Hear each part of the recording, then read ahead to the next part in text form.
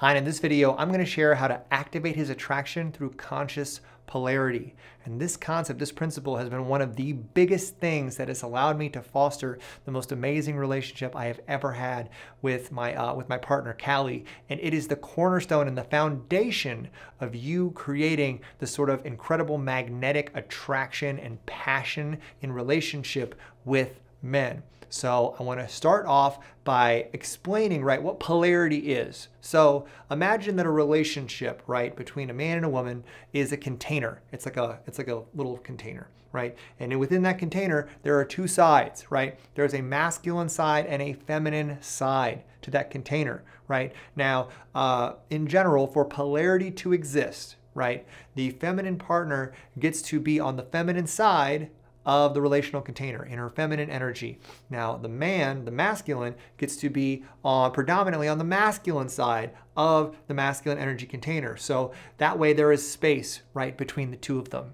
So when a man is in his masculine and a woman is in her feminine within a heteronormative relational container, polarity is created, right? Relationship flows. And it sort of creates this this beautiful balance, right, between a man and a woman. And I'm sure you've felt that in a relationship, right, where a man shows up for you and he is just deeply grounded in his masculine energy and knows who he is, knows what he's creating in the world. He is deeply rooted in his identity as a man, and he invites you into his life from a masculine space, right? How does that make you feel?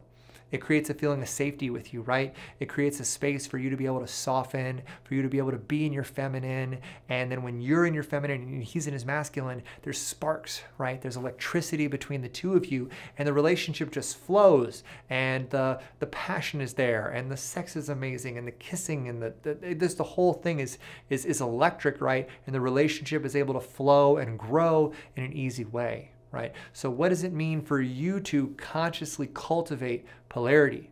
It means that you get to check in with yourself, right, within relationship, and ask yourself when you're engaging with the masculine, am I operating from my embodied feminine space? Am I showing up in a feminine way with the masculine, right? So am I, what does it mean, right, to be in your feminine? It means to be soft and sensual and open and vulnerable and playful, right? It's being that feminine energy that allows a man to feel empowered to step deeply up into his masculine.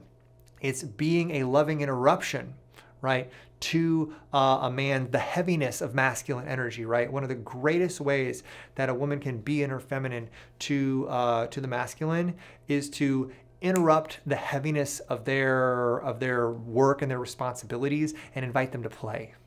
Invite them to explore. Invite them to journey, right? This sort of brings up a really powerful concept, right, called the interdependence of the masculine and the feminine. And there are just certain things that we need from each other, right, that we're desiring and craving from each other. And the masculine is craving being acknowledged, being seen and acknowledged for what they're doing by the feminine. So one of the ways, and we're craving emotional freedom, right, from the feminine. Freedom, we want to put down all of our heavy stuff and be free. So for you and your feminine, right, are you acknowledging the masculine for what they're doing, for their actions, for how they're showing up? Are you acknowledging him are you telling him how much you appreciate, all the hard work he's doing at his job, all the work he does to build, like if he's built your home, or he's, the breadwinner or whatever else. Have you acknowledged him for all that hard work that he's put in, right, around the house or whatever, right? It's any opportunity you have to acknowledge a man, acknowledge the masculine for his actions. You're inviting him to take pride. You're inviting him to step deeper into it. And you're helping him feel more empowered, and you're cultivating more polarity with him. So those are just some check-in questions I want you to ask yourself to cultivate conscious polarity with the masculine is, are you being in your feminine? Are you being soft and sensual? And are you inviting, the masculine to play? Are you acknowledging him for what it is that he is up to, what it is that he is doing out in the world, right?